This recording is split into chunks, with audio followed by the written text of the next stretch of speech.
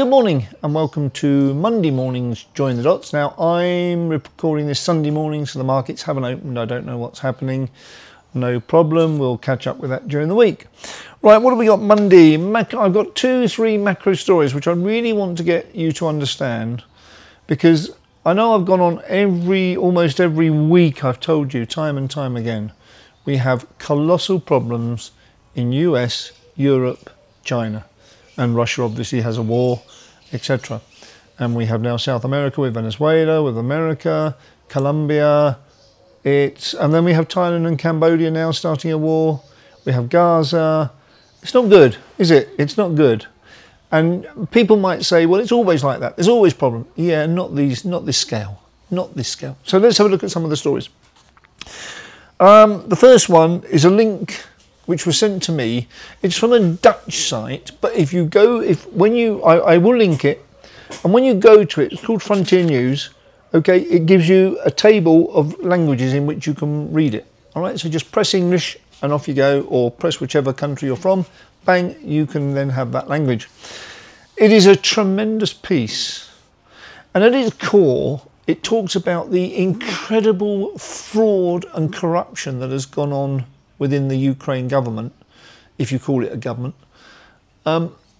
It's the incredible corruption that's gone on. Now, I know, because I go back to the beginning of the Ukraine war, and I go back to all the news stories I read then, and how Hunter Biden and Joe Biden were intricately linked to massive fraud.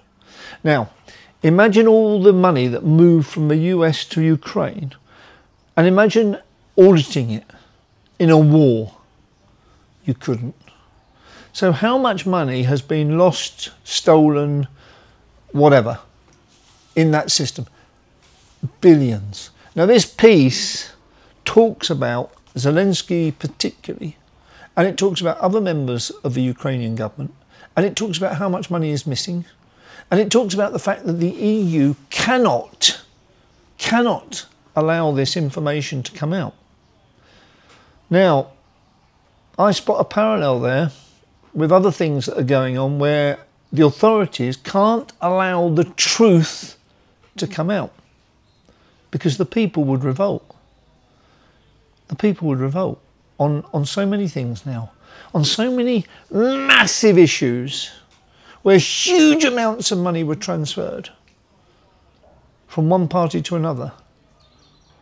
They can't allow the truth out, because if the public ever found out the truth, and you can go back to climate change on that, the amount of money that's moved to companies manufacturing things that are inefficient but are green, rather than things that are efficient and can be made better and better and better if the technology is allowed to develop. But it's not, because it's not green in their eyes.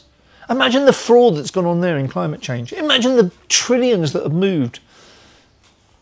It's unbelievable. Now this is another case, and this is the Ukraine war.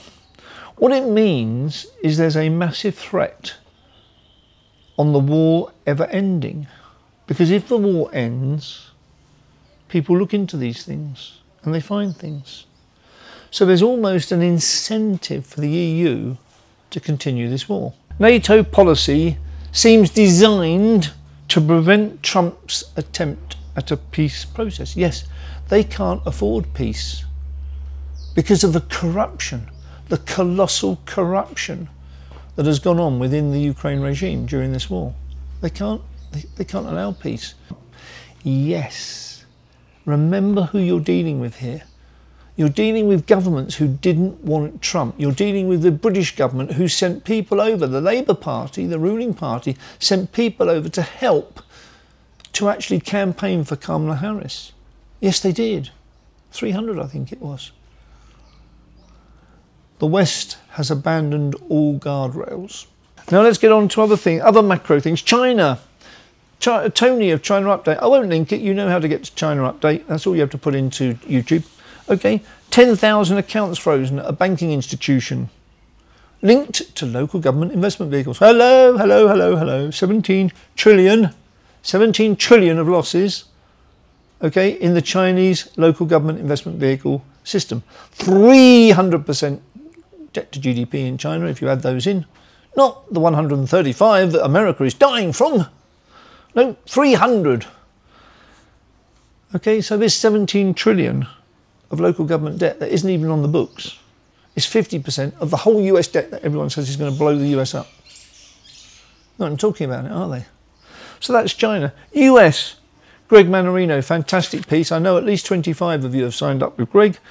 US small business meltdown. Real estate cracking. Economy in rapid fall. Yes, it is. Yes, it is. Now, you have to worry about this because think about the consequences. Okay, if Trump is going to lose the midterms and lose control of the Senate, imagine what's going to happen in Ukraine. Because Trump was actually getting somewhere. Whether you like Trump or hate Trump, put it aside. Look at the facts. Trump was getting somewhere. And it's only Britain, France, Germany, and the NATO who have crippled the talks. And carry on crippling the talks. And carry on breaking the red lines that have been agreed between the parties in the war. Keep breaking them. So as to keep the war going and going and going. Right, that's all the bad news. But it's news you have to understand because it's news that has consequences. And it's news that says we will need a new financial system. Because this old financial system, if it was ever revealed to the public, there will be revolution everywhere. Remember, revolution is just removal of an elite. That's what it is.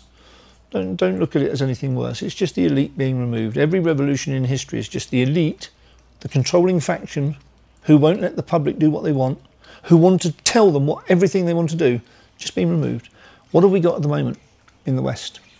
We've got elite. What have we got in Europe? Elite. What have we got in China? Elite. What have we got in America? A bit more confusing. But they don't want freedom, or a large part of America doesn't want freedom. They don't want Trump because he represents freedom in some shape or form. Not perfect. No one's perfect. But he represents more freedom than the elite. And think of the Ukraine situation again. I'd go back to that because on the Ukraine corruption, think of Biden. Now, Trump must have this in his back pocket. He must have the cards in his back pocket on what Hunter Biden did with it. Burisma, wasn't it? Hunter Biden and Burisma. He was on their board, and it was a Ukrainian oil company, and billions flowed through there. Billions. Trump will have that in his back pocket if he can get into the details of the finances of Ukraine. Now, lastly, let's think of a positive thing. Okay, let's come on to silver. I'm going to come back to my friend, the one that I said to you is AI. Okay? And he is AI, there's no doubt about it. Link on Samsung solid state silver batteries. Now, I talked about this with you when I first came on this show. If you go back to July, you will see shows talking about silver. And I mentioned the Samsung solid state silver battery. 900 kilometers on one charge, 9-minute charge, replacing lithium ion, which, now this is the fantastic thing about this piece. It's really brilliant. It goes into the detailed risks and costs and lifespan of the lithium ion batteries that everyone thinks are the answer and they don't need silver. And it goes on to things called, well, such technical detail, it's superb. That's why it's AI, and you can tell it's AI. Because it's throwing out all the technical detail, but it's throwing it out in a way you can understand it, okay? So if you watch this piece, please watch it. It's called Samsung Just Dropped a Silver Bomb. They're already building the plants. They're already building the lines for manufacture of these solid-state silver batteries, okay? And I think when I first heard this, I heard it was 35 ounces in a total battery. And these batteries are big, aren't they? You know how big the lithium ion are. They're the base of the car, the base of the body of the car. 35 ounces of silver, I heard. So 20 million cars is 700 million ounces of silver, which is basically a year's production, a year's supply. Think about it. Anyway, I'm going to send you this article. It's got fantastic, fantastic detail. Okay? Please watch it. Please watch it. It's not that long, 20 minutes. And the other one that I've got on silver is JP Morgan just flipped. Now, I'm not going to concentrate on this because I don't actually believe it's all that accurate. I don't believe it's that accurate. So I won't link it because I just don't believe it's that accurate. But its basic message is JP Morgan have just flipped from massively short to 750 million long. Well, that's garbage because the 750 million long includes SLV, which is the fund, the silver ETF managed by JP Morgan. It's not their silver. Well, unless you look into the terms and find it is. Who knows? But I you know, so again, you have to, it's not just a matter of finding a story that backs your view. It's a matter of finding a story that seems to be relevant, examining it, pulling it apart and saying, well, that's not right. And this isn't right. Okay, it's a clickbait. It's a JP Morgan flip, 750 million ounces. It's not true. It's not true. They don't own those. They don't own that silver. That's in SLV. So again, you know, even if you look for a piece or you think you found a piece that was going to back your story, examine it. Examine it.